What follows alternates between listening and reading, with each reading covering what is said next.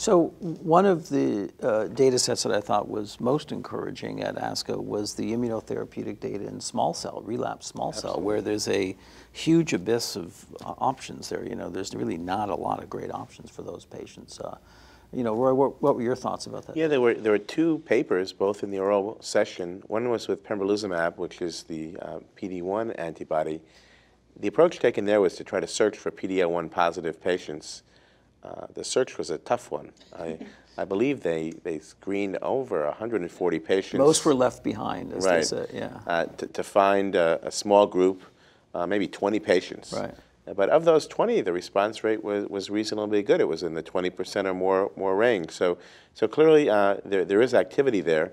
Whether or not one can screen for PD-L1, I can tell you from our own work at Yale, trying to do PD-L1 staining on small cells is very tough because of the limited biopsies and the artifact you get from some of the frozen sections. But I think that it certainly is something to think about. Equally impressive was the data with nivolumab or nivolumab plus ipilimumab. Yeah. And in that trial, you know, not only were there good response rates, but for the combination, I believe in the updated data at ASCO, the response rate was as high as about 35, 37%. Yeah. And what I was most impressed by were the spider plots, which actually looked at the responses in the platinum refractory patients. Those patients, you know, we all know nothing works. And they were pretty steep down. There was clear activity. Now, there was more toxicity. You know, of course, the grade 3-4 range was in the 40% or higher range, maybe even a little bit higher. And you do sort of unmask some of the paraneoplastic issues. There was some limbic encephalitis, if I recall.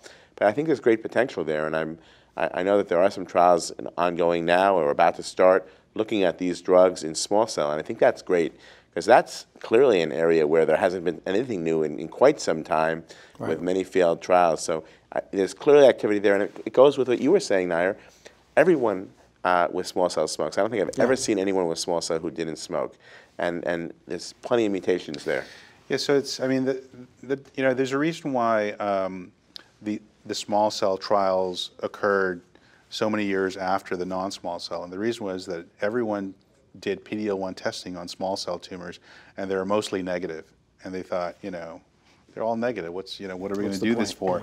But yet they're all highly mutated, so it didn't make any sense.